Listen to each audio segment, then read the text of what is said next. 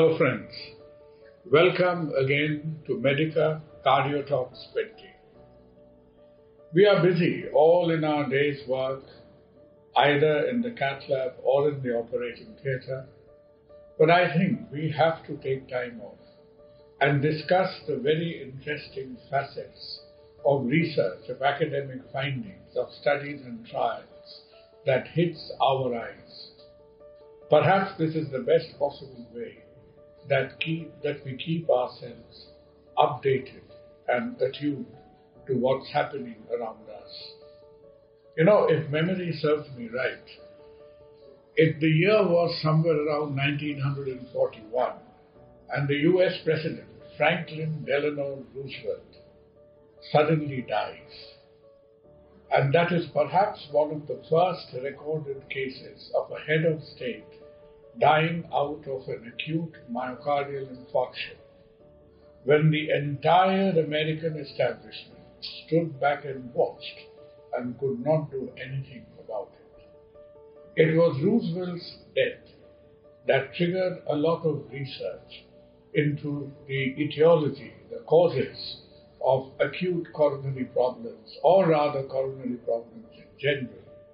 And one of the derivatives of post-Roosevelt phenomenon was studies like the Framingham trial and the other trials that gave us insight into the etiology of what causes the coronary problems. History apart, we've all been absolutely and deeply invested into the control of the lipid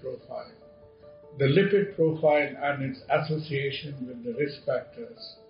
But as we have been absolutely serious about managing that, certain facets have come to our notice, which probably is a little bit disturbing.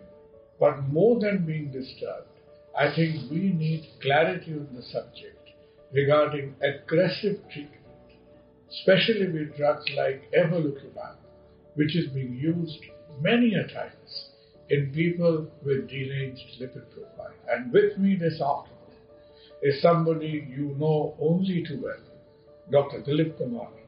And I will seek Dilip's opinion that two of us have been chatting about this for a while, and he enlightened me as to what has been slightly controversial angle on the subject.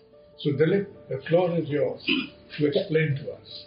Thank you so much, sir. And with this pretext, what sir has given us, a little on philosophical note, this is not a time to cruise, be it in scientific research, be it in economical front, everything which we see. And that's what has happened. Maybe it was a lack of clarity, lack of the data which was given to particular researchers. So we have been using Evolucumab, that is a costly drug in those patients who have a deranged lipid profile. Even the maximum dose of statins, the drugs, the LDL is not below the target, then we use this drug. And this has to continue, and this poses a huge economical burden on patient relatives. Until now, roughly around 1.7 million patients have been given this drug. And now there is something has surfaced which is challenging the basic study and fundamentals on which the study is being approved. And that study was Fourier trial, which was published in 2017 in NEJM, which showed a significant reduction in primary endpoints of cardiovascular death, MI, stroke, and admission with ACS or revascularization, pulmonary revascularization. And what they found was basically this is a RIAT initiative, that is restoring the invisible and abandoned trials. They seek to reduce the bias in research reporting, and they got the entire data, CSR data. They couldn't get the entire regulatory data.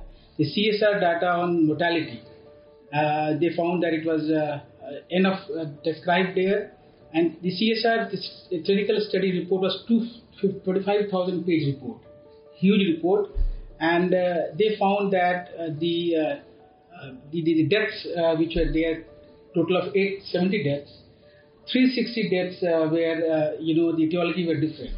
The primary investigator reported some different mode of death, and the committee, the clinical committee which adjudicated this death, they found it different. And there was a re-adjudication team was, brought in place. There was a validation committee brought in place, and they gave another report which showed that 26% discrepancy between the adjudicated reports and re-adjudicated reports.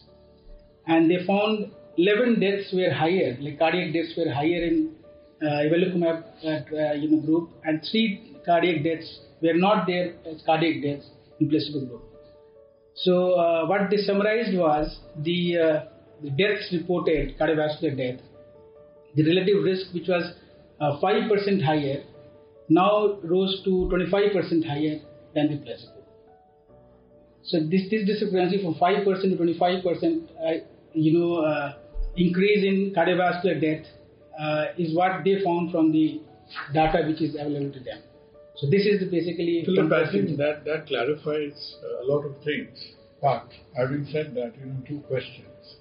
Since I've not perhaps been following this in great depth and detail, my question would be that has this made its way into the guidelines? Yes. It has. Yes. And then, as a clinician, once you read through what's going on around us, how have you strategized yourself? Yes, on practical note, I must tell we have evidence from other trials as well. So not only there is a Fourier trial, we have evidence from Odyssey trial where PCSK9 inhibitors they have shown to be safer, but still the committee and the team, the RIAT team, is now voicing for re-adjudication of even Odyssey trial data. So never know what is going to happen tomorrow with this all set of data which is there, how they are presented, but it has given me a serious shadow of doubt. And that's my confidence is a little bit shaken up. So I will be more perhaps the idea is not to be cynical or negative, but I think it is also important because you see, not very long ago there was like the Cochrane collaboration, and the Cochrane Foundation. They are a little bit of suspicious group who said that pharmaceutically powered studies, which probably have overtly or covertly a lot of pharmaceutical investment and interest in them, somehow these problems surface with these things more than others. So, we don't know. I think perhaps it is fair to say the jury is out on this subject. But what would you want the youngsters and the clinicians listening to you to do? What should be their clinical practice, a safe clinical practice as it stands today? Right, sir. So coming from my practice, what I have seen all through these 3-4 years, I have used Evolucumab in more than 50 patients, and most of them, majority of them are doing well. So it does give us an insight to look into the correct data and for more transparency.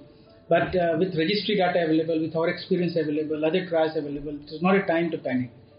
And so a more stringent control on using these drugs maybe is advised, not for going on, especially in off-label cases, we shouldn't be going at all. I think that's a fair comment. Thank you very much. Thanks.